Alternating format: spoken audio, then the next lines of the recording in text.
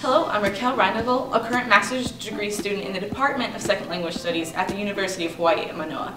This video series will be covering some alternative and not so alternative approaches to language teaching. This particular video will be covering mobile-assisted language learning. So let's start with an overview of this approach by our guest speaker, Dan. So today I'll be talking about mobile-assisted language learning, which is said as MAL or MAL. And also I'll be talking about place-based gamification. The first thing is a lot of people might be wondering what is mobile gaming in the world of language learning anyway. There are several ideas about what this could be. For example, maybe some of you might be familiar with Duolingo or FluentU, which is becoming a popular service for showing off videos of people in kind of realistic conversations. But they also have videos of like news websites and so on as well.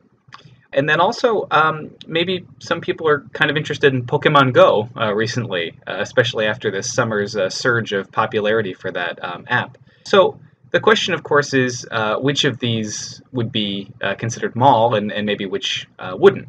So let's take a look at some information about it, and you can decide for yourselves. Maybe surprisingly, MAL actually has a lot less to do with the tech aspects of it and more to do with new opportunities. If you look at the definition, it says language learning that is assisted or enhanced through the use of a handheld mobile device, and often considered a subset of CAL or CAL.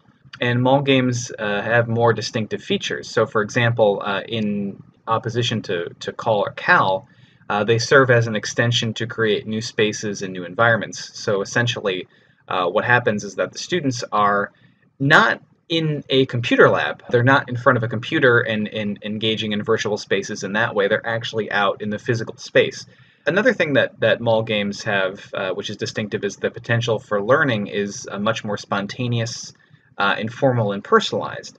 When you're playing a game in a classroom setting, typically the teacher or the researcher is going to have some idea about what they want the students to do or learn, and they might have a roadmap for how they're going to accomplish each section of the game or each section of the quest. But for MAL, even though that's true, certainly the researchers or the game designers are going to have an idea of where they want the students to go and where they want them to end up. But there is a level of spontaneity, and there is a level of personalization that happens in MAL, because as the students are walking around, they could encounter a friend that they could talk to suddenly, or they could look for information. For example, in a library, they could talk to a librarian. They don't have to do that, but they could. And in addition to that, the learning is more personalized because the students can look up things that they're interested in. Students have more agency in creating their own learning. And then finally, another benefit or distinctive feature of MAL is that learning can be multimodal. And users that are able to bring in prior knowledge to enhance the experience. Students can learn not only through writing an essay or maybe talking, but they're also able to send a text or look at pictures or submit a video or watch a video. So that's a very different and maybe more 21st century approach to how learning can take place outside of the classroom. And then in addition to that, in a lot of classrooms, students that might know something in the class don't often have a chance to kind of express the fact that they know something, right? So if the teacher asks a question or if they're playing a game, usually the teacher's trying to bring up the whole class to understand some issue or some unit or some vocabulary, right? But in this case, the students are able to talk to each other, and if somebody knows something that another student doesn't, they can just say, oh, I know something about this. And that's exciting for students that are kind of silenced in a classroom that might know more than they say it really at the outset. So let's go over some distinct advantages of MAL. So first of all, proponents cite the idea of learning anytime, anywhere as one of the most appealing aspects of MAL. Again, the portability and connectivity of the mobile devices allow for users to collect data and also submit data at their own pace. Students are not regulated to coming to a certain classroom space at a certain time, and they have to learn within a certain frame in order to understand something, right? In this case, with MAL, the students are able to go outside and work on a game for example, maybe 15 minutes today and then maybe 15 minutes tomorrow, as opposed to coming to a classroom and learning in 1 hour space, right?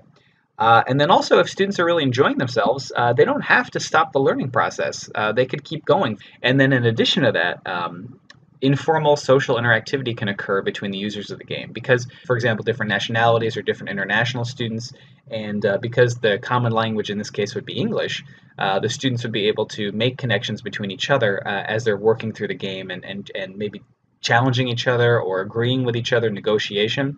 And even the idea of suffering together is a great motivator for them to kind of make a connection or make a friendship. And then, of course, the last point is that augmented reality allows for people to exist within two worlds at the same time, the physical space and the virtual space, as opposed to the classroom space, which tends to just be that one world. For example, they could look at a building, and then they could pick up the phone and they show the building in a black and white photo from 1964.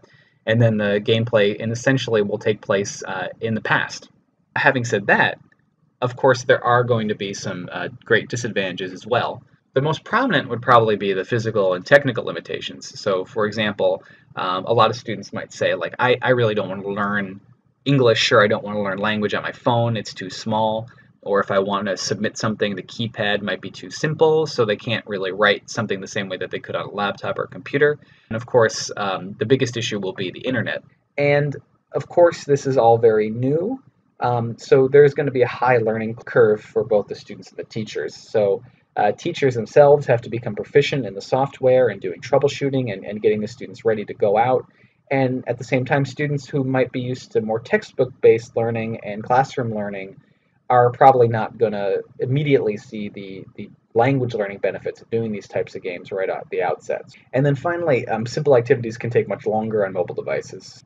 At the beginning of this presentation, I talked a bit about the different types of language learning. So let's look at some of the different ways that there are mobile language learning or computer language learning. So e-flashcards are becoming very popular. That's a very basic one. And I think that's probably one of the most basic ways of MAL learning, but it's definitely a relevant one. The next one could be listening comprehension tasks. A lot of students say that they really wish, for example, that they could speak with a teacher who has a different accent. MAL allows for students to listen to different varieties of English and different court recordings anywhere.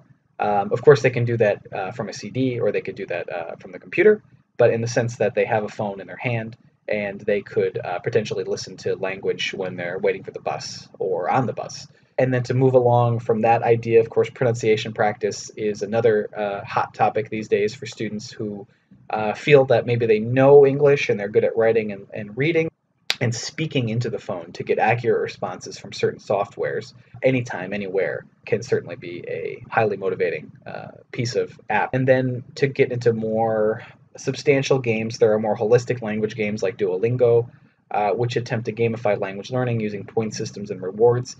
And then, as I mentioned earlier in the presentation, there's also FluentU, and there's other authentic and audio gathering services like this, which attempt to make language learning part of your daily routine. So instead of waking up and watching news about the election in English, you might want to watch the news about the election in Chinese. And then finally, the thing that's becoming more prominent recently is the more elaborate augmented reality games such as Guardians of the Mo'o, which is the game that we've been working on. Okay, so at this point, I believe I'm going to stop this section of the presentation.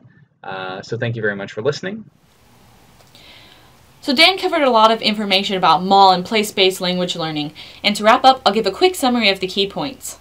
Rather than using traditional classroom research, MAL in a place-based learning environment takes students out of the classroom or computer lab and into the real world. Some advantages are that students can form social interactions and that they can learn anytime, anywhere. Some disadvantages are that there is a technological learning curve and that it may take longer than a traditional class time. So that's it for this lecture. By far, this is not all the information on this approach, and if you're interested, you should do some more research. But I hope this information will start you off on the right foot to second language teaching. Good luck and goodbye.